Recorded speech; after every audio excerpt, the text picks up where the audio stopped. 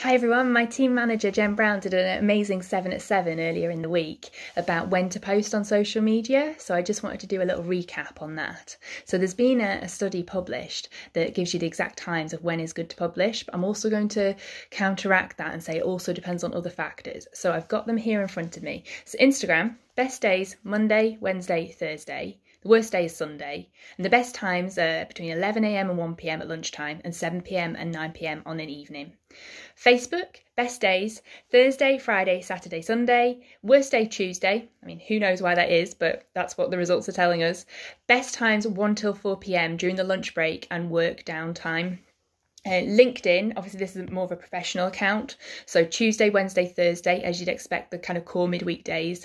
Worst days are a weekend. And the best time are 10 till 11 o'clock. If you think about people just settling in, having a coffee, or going for their coffee break, having a little look around on LinkedIn. Twitter, the best days are Monday to Friday and the worst days are the weekend. Again, this is kind of becoming more and more of a professional tool. And the best times are around lunchtime, between 12 and 1 o'clock. So should you take these times as gospel and purely just start posting content then? Not necessarily, because it also depends on the algorithms. You can't just suddenly expect to do a post between those on those key dates and times and expect it to suddenly shoot to the top of the algorithm. You have to constantly be doing a lot of things. I'm not going to go into it now, that's for a whole other talk. But you have to also be pleasing the various platforms' algorithms.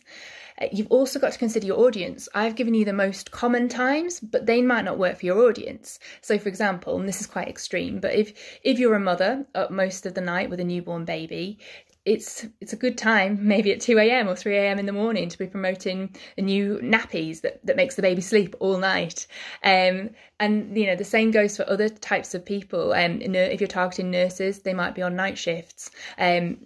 So you've got to consider your audience. You've also then got to consider, and this is linked to your audience, you've got to consider your content and how people prefer to consume their content. It has kind of been said that more people prefer to consume content via listening later on an evening, whereas they might prefer to read it earlier on the day. So there's a few other things to think about, but if you want to watch the full 7 at 7, go to @Harvey and Hugo PR on Instagram.